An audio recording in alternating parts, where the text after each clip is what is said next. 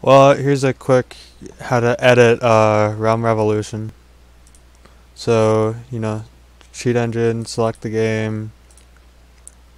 First scan is going to be 0. It's going to be a double, sorry. Not double byte. Buy a house, buy one. Fuck.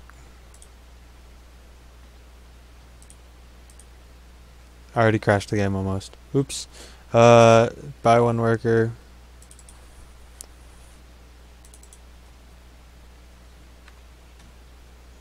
New scan.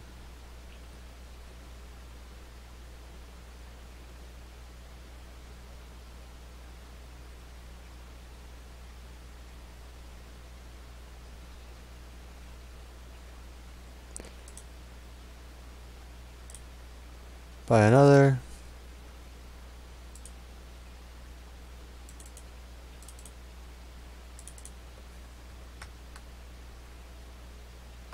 That's how much gold you're now going to get per second. And now you can buy whatever the heck you want.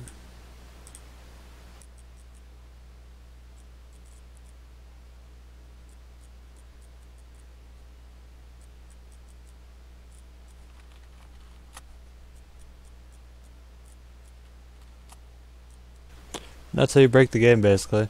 Don't give it too much, because infinite is not a valid number.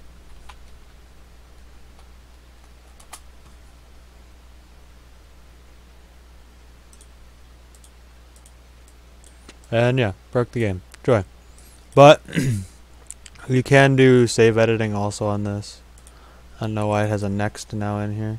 But if you go into save.ini, you can edit it all you want and save it. Don't edit it too much or you will break stuff.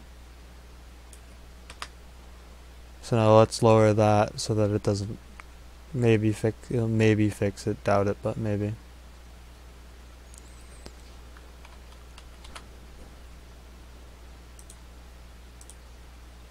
Not just broke it worse. But yeah, and even for the export, it's just base64, so copy it and put it into, say, notepad++. Once I bring notepad++ over. Select it all. Base4 decode, and there you go. And if you click the export in game, it will be a double export, and then just, yeah, re-encode it back into base64 with the right click menu. And yeah, you can have fun changing all the settings and stuff you want on here. I don't know what next is. Basically buy 2 of everything and then you can go and build the next thing of whatever it is. And that's how it works for most of them. Or I should say all of them.